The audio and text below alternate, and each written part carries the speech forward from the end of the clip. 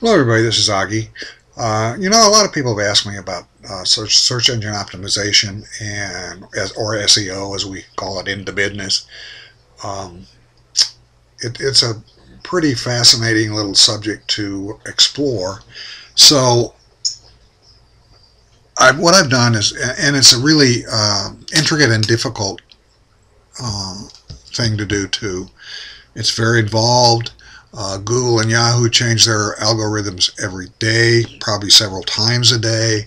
So you're never really sure what they're looking for, except basically you have a vague idea. We all have a vague idea of what they're looking for.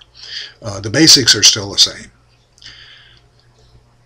So I've gone and done some research to several websites to find out what some of the things are that they are looking for, and I boiled it down to a checklist that I've posted on my website, theoggieweb.com, that you'll be able to download, and I'll go to it in just a minute. But a great place for you to go to find out about almost anything is about.com, www.about.com. You can go from angels to shortcake and cornbread and stuff like that, all the way down to websites and search engine optimization. So this is a good place to go, and this is where I got a lot of my information from.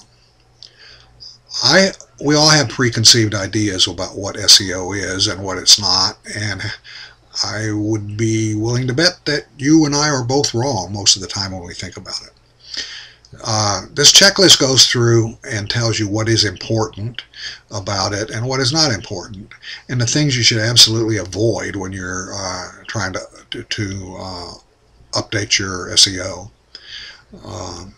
So I think you ought to probably take a look at this spreadsheet and let me know. Let me know what you think about it. We can always improve it. If you think I'm full of it, then tell me and we'll take a look at it. Meanwhile, this has got some pretty important stuff in it, and basically the most important part of SEO is content. You've heard the expression "content is king." Boy, content is emperor. Content is not just king, it's emperor. You need to have good content. You need to have relevant content, content that is relevant to your keywords and your site descriptions, and you need to update it. You need to keep it fresh and lively and vibrant, because they look for things that Google and Yahoo look for changes and new content all the time.